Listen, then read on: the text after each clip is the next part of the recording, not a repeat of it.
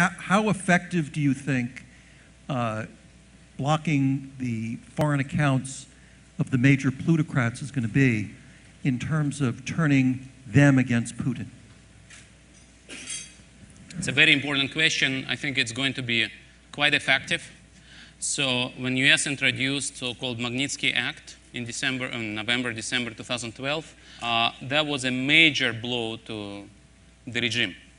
And it's not surprising that the regime reacted very rationally and very quickly with something completely counterproductive. So government introduced an act which prohibited Americans adopting Russian kids, Russian orphans. And in Russia, foreigners can only adopt kids that Russians don't want to adopt. And in most cases, Americans would adopt sick kids who could be nurtured to health only in a rich country. And so we actually have Russian kids dying because of that reaction. And that reaction was angry and knee-jerk exactly because Mr. Putin was very unhappy. If you actually look at Russian foreign policy doctrine, which is one of the decrees Mr. Putin signed on May 7, 2012, the day when he once again became a president, one of the items in the foreign policy doctrines says, we don't want things like that to happen. We don't want unilateral violations of economic and travel freedoms of Russian citizens. This is one of the major foreign policy goals of Russian foreign service. And in that sense, it will be a major blow. Now, in the last couple of years, Mr. Putin actually has forced and encouraged many of his friends to remove assets from abroad to Russia, to repatriate assets. But we know that many of them have not done that, and we know they will be quite unhappy about that. But will they actually oppose Mr. Putin? That I don't think. But they will be very unhappy. News reports today say that Russia is preparing for the worst case in trade sanctions, that we're already starting to see European and U.S. banks cutting bank lines to Russian companies, and they're setting up state guarantees for bank lines.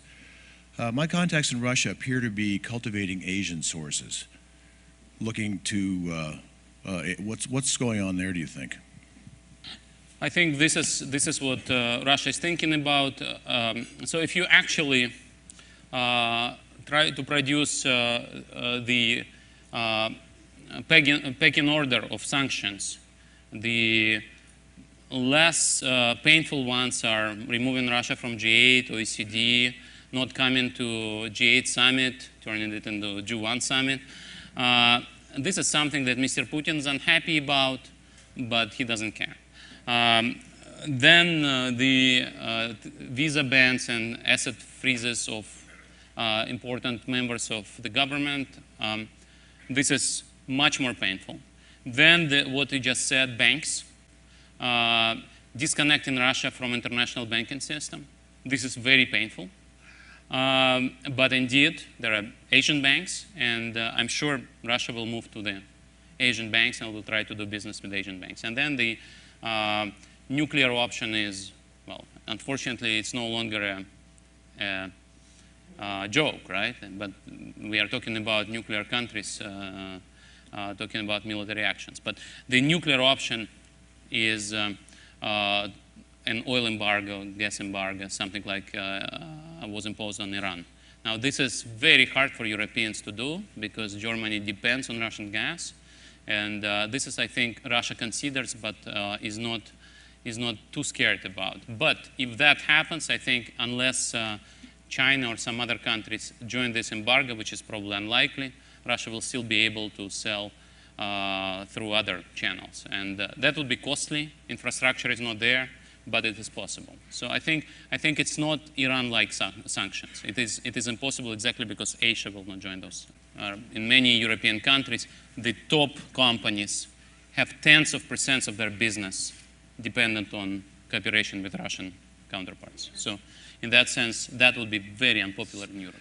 In the discussions with Putin today, how that affects both the economy and the geopolitical calculus.